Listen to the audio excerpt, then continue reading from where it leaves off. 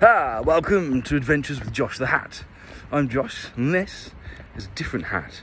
Reminds me of my grandma's tea cosy, actually.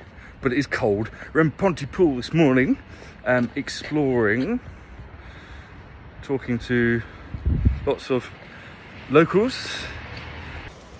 What idiot decided it would be a good idea to bring an old car to Wales with a leaking roof? I mean, like, seriously? Without the windscreen wipers working? Good planning, mate. I'm gonna have to buy myself another car. I'm bored of this already. My feet are soaked. I mean, the engine's hot, so I'm hot and wet down the bottom. Right, next viewing number 6. There's not even 11 o'clock yet. That was meant to be not 11 o'clock yet. So you might be able to see, they're taking the dashboard off last night. It was fantastic, because now what I've got is a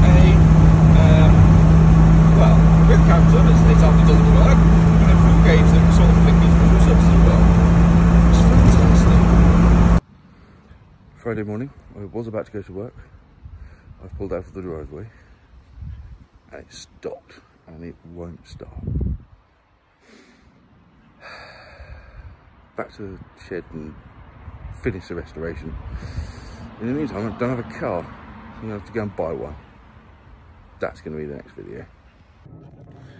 It's 8 o'clock in the evening, and I've seen a car on Auto Trader. Just come and bought it.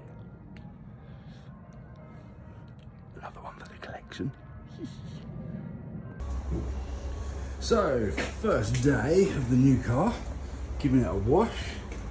Isn't that lovely? Look, it was a little bit green.